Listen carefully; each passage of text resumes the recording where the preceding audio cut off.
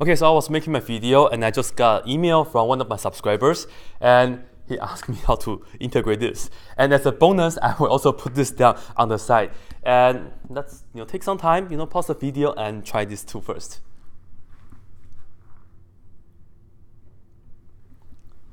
Okay, which one do you guys think is easier? In fact, they are equally just as easy, all right? So let's do this one first because this is the question that he emailed me, and actually it's really easy. It's conceptual rather than computational, okay? So first of all, the question was given this right here is pi and this is negative pi. So of course, this is bigger than that, which is no good.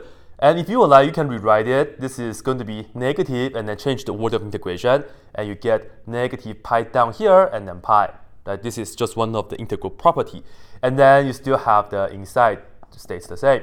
Sin x over 1 plus x squared plus x to the fourth power dx. And now you might be wondering, how in the world can we actually integrate this? Well, we don't need to integrate this. Because, first of all, I don't think we can actually find an answer for this. And second of all, notice that the power right here on the bottom, hey, they're all even, right? This is x to the 0th power technically. And sine is an odd function. All in all, this is an odd function for the integral right here inside. So I will tell you guys that, let's say if you see f of x, if you call that to be sine x over 1 plus x squared plus x to the fourth power, and to show this is even or odd, what you do is you put down f and then inside is going to be negative x. You check, right? This is the work that you do to convince people that you actually have an even or odd function. So f of negative x, this means you plug in negative x into all the x here. So you have sine of negative x here. And then on the denominator, you have 1 plus parentheses negative x. And then you square that. And then you add it with negative x. And then you raise that to the fourth power. Okay. On the top, sine is an odd function, so that means negative x, you can put the negative to the front. This becomes negative and then sine of just x. And then on the denominator here, this is 1 plus negative 1 squared is just 1, and x squared still, of course, x squared, right? So this is x squared, and then same thing, because it's even power.